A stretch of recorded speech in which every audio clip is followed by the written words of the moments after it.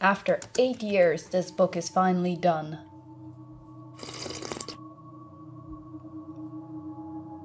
One more rewrite won't hurt.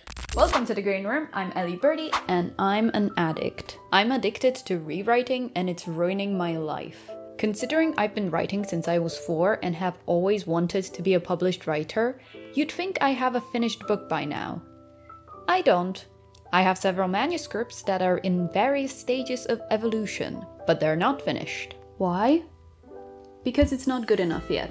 It could be better. And you know, I think that mentality is great if you're a beginner or a hobbyist. If you're a beginner, the best way to improve is by pushing yourself to be better.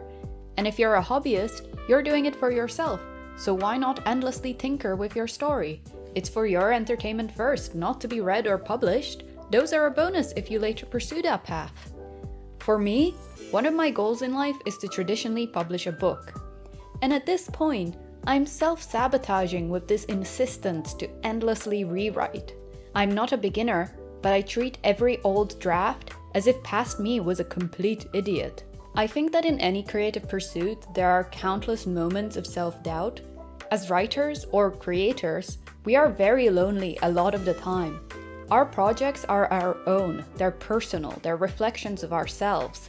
Even when we share them with others, they don't see what we see. They experience the condensed version of our experience, packed up with a neat little bow. We have to make every creative decision, which is a lot of fun, but it involves trusting our old self. At the start of this year, I started rewriting a book that's very precious to me. It's the first novel I wrote that truly felt like my work with my voice. Back then, I was very proud of it. The people who read it really enjoyed it. Yet I wasn't satisfied. I remember feeling like something was missing, but I couldn't figure out what. I even ended writing basically the same book, but in a different style, with a different narrative structure. And still, something was wrong. Even so, I had a finished book, I liked it well enough, so I got over myself and submitted it to publishers. It got rejected more than 31 times, then I decided to self-publish. I won't sugarcoat it, unless you're rich or have good marketing skills, self-publishing is a road to nowhere. I was also struggling with mental health problems at the time, which didn't really help. At some point, I wasn't even finding writing fun anymore. And when you don't have fun doing the one thing you love, everything feels worse. Then COVID started and it basically gave me an excuse to do something new. I ended up learning art for the next 4 years. Finally, this year, I felt like writing again, after 4 years of only tiny glimmers of motivation here and there. I reread my old work, and having such a distance away from it made me see the past mistakes. I wasn't ready to be published yet back then.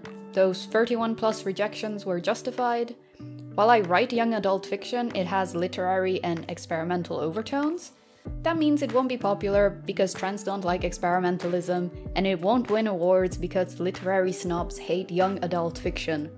Since those are the 2 reasons a book gets traditionally published, you can see I really make things easy for myself. Still, I love this book. I see potential in it.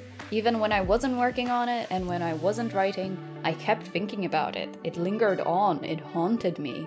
So I decided to rewrite it, fix all those old mistakes, illustrate it, and try to get it published once again. Out of all my projects, this one felt the closest to being finished, so I knew it could be done quickly. Surprise, surprise, the amount of changes I wanted to make has multiplied. My writing style has also evolved over the 4 years and is now incompatible with the old one. What does that mean? I'm essentially rewriting the book from the ground up once again. Yep. Is it perfectionism getting in the way? Is it a fear of finishing? Because then it might never be good enough. Or it could end up like the last time when finishing and putting my work out there led nowhere. It could be self-sabotage. Or self-indulgence. I do like playing around with details no one will ever notice. I have gotten better at that thanks to art. I try to simplify a lot nowadays.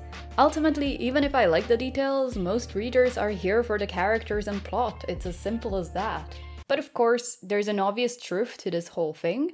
If I don't finish, then no one will see the details for sure.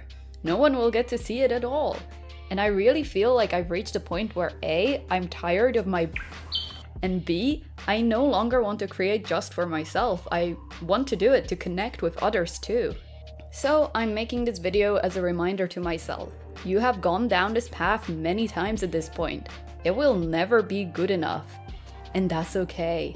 You are not a beginner writer anymore, and you're not making silly mistakes all over the place. If you think you know enough about writing to give advice online, then you should know enough to be able to finish this book. Stop looking back to question old choices and keep going forward.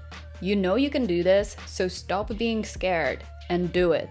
I hope you enjoyed this video, even if you disagreed with everything I say. Thank you for watching and have a lovely day. Bye!